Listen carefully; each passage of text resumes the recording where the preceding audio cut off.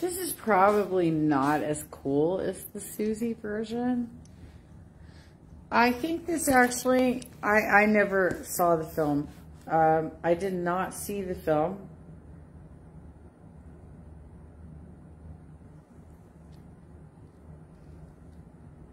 I'm looking at, I just pulled up YouTube and it's got like, you know, these prompts for videos and stuff. And the first prompt on my YouTube right now is Tears for Fears Doing Your Mom. Is that an actual song? 3 days ago. What? Okay, hold up. I have to divert for a second. Okay, so I found the Scarlett Johansson version of Trust in Me, which I didn't even know was a thing because I have not seen the live action version of that film that came out in 2016, I guess. So I didn't realize that was a thing because you know, my son is like pushing 30 at this point. I'm not really watching Disney videos, Disney movies anymore. But what the fuck is it Doing Your Mom? Hold up. We're going to watch this together and then I'm going to do, hold up. Are you for real? Okay, so you can see like I literally was like, this is like filler. They gave me 3 prompts in front of the video I just watched to do Trust in Me.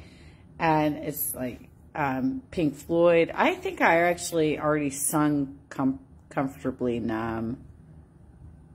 I don't know who Glenn is. Oh, Glenn, the Always Sunny podcast. Okay, Glenn. Okay, yeah, he's funny. But what the fuck is this shit, you guys? And it's like, there are pictures of them from the 80s. Hold up, even. What is this?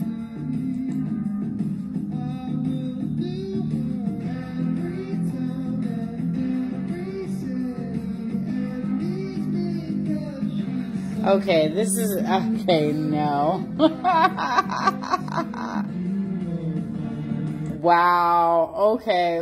How the hell did that end up in my prompts? That's so fucking crazy. Okay, hold up. We're gonna do Trust in Me. Let's go. Can't even. It's a parody song of Tears for Fears because I'm a fan. Oh, wow.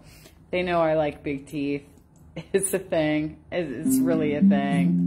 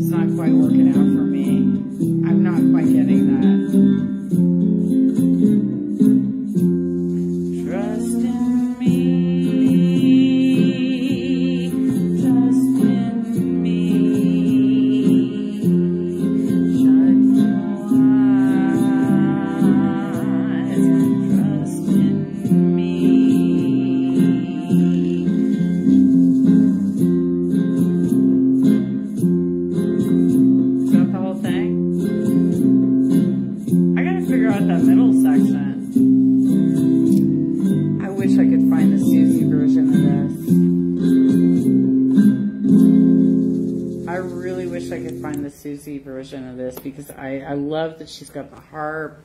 She's got that super breathy voice.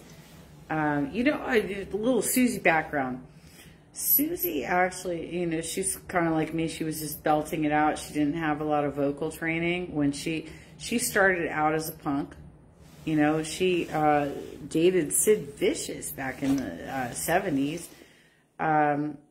She dated Robert Smith from The Cure. She has been in the thick of things from fucking ever, and she was a powerhouse of her own. And I mean, you want to talk feminism, that chick. Susie is a rock. And she was right there with the big boys, you know, in the punk scene. She did not have vocal training, and there was a point, I remember reading this back in the 80s, there was a point at which she had to get a vocal coach because she was destroying her vocal cords based on what she was doing. Let me see if I can find it. There's a really old song that I like a lot from Susie that doesn't get played a lot. I mean, like, a lot of her stuff doesn't really get played a lot. Let's be real. Because she was a goth. It was, God, she has so many great hits. I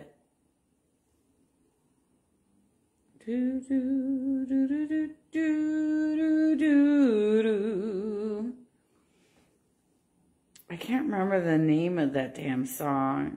I've played it before, though. I've played it before. If I can find it, I'll see what I can do here.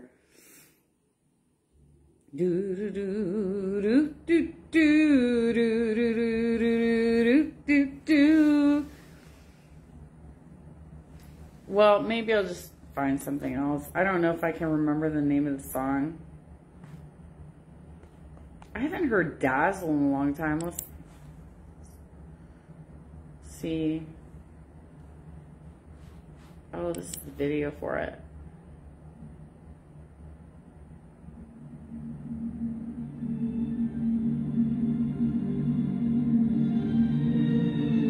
She used a lot of strings.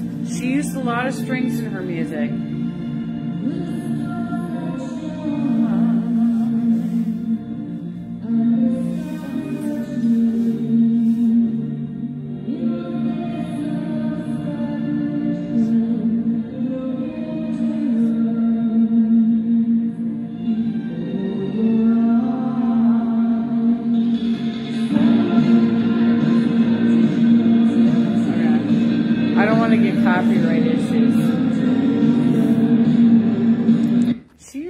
Strings. You know, that song she did with Trust in Me, that sounds very much like a harp. I'd be surprised if Budgie pulled that off with his guitar, but it sounded like a harp to me.